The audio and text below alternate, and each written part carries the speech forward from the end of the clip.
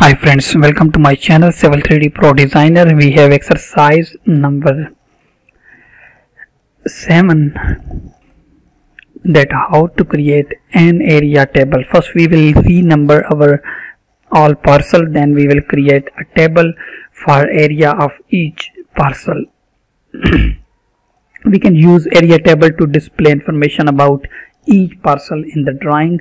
Depending on the table styles we use, we can vary the amount of information as well as the formatting. One thing we will probably need to do prior to creating an area table is renumber the lots. We do this by using the rename command on the ribbon, which we will use now. If you are new on my YouTube channel, please subscribe Civil 3D Pro Designer, and you can also access me through my Facebook page Civil 3D Pro Designer, where you can get many more material related to Civil 3D. Let's start our exercise.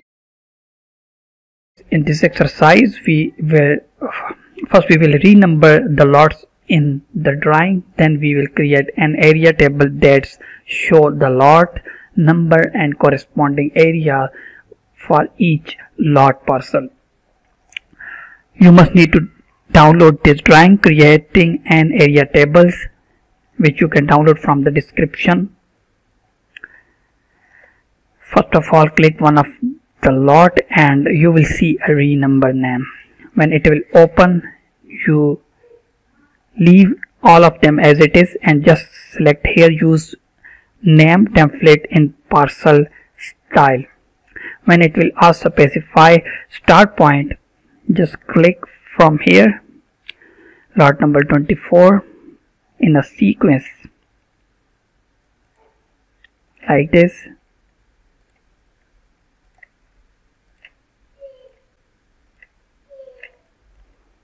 Select all of them which you want to renumber.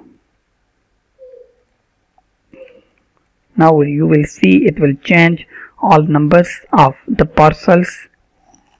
Press enter and again press enter. Now you can see it is from 55 to 94. Before it was something else. Now if I want to change these numbers, then I will also select and then go to renumber, select use. You can start from 1 also. For example, I just want to put them start from 1 and click OK.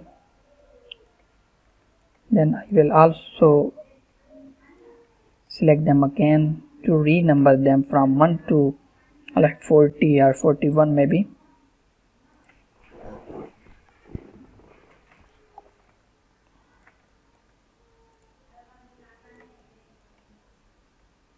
You must need to select them in the sequence.